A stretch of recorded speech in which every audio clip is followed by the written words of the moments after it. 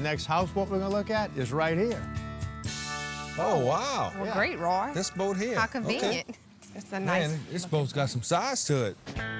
There's 2 bedrooms and 2 baths on the first floor of this houseboat and a 3rd bedroom up the outdoor stairs.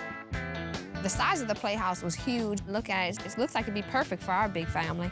I'm anxious to see what the inside looks like. Can we take a look? Yes, let's take a look. Great. Good. The Wow. playhouse. Is this a husband house or a couple house? Oh, wow. Wow, look how huge and open it is in here. But even with all this space, the kitchen setup might not be ideal. The refrigerator's not in the right place. It needs to be close to the stove. It all needs to be together. That way we're working in one area. Layout aside, it can hold enough gas and water on board to keep Marvin cooking out at sea for at least a week. I think you're gonna really like to see what's on the other side of that door. Wow. Wow, Roy.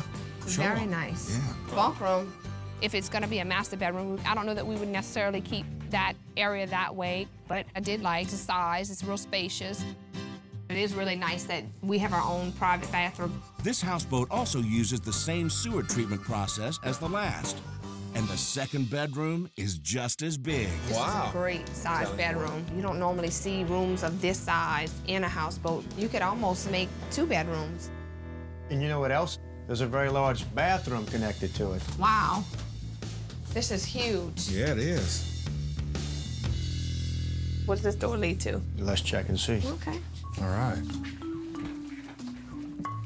Inside, there's plenty of space, but outside, it's a different story. The deck of the boat is real small, real narrow. This narrow deck also holds the motor and the diesel generator for electricity. But that's kind of a small motor. That's a main concern to me right here. We like to move a lot. The boat comes with a 130 horsepower motor, but Marvin's looking for at least 400 horsepower to move this 2-story boat. He could upgrade, but a stronger motor would cost well over $10,000.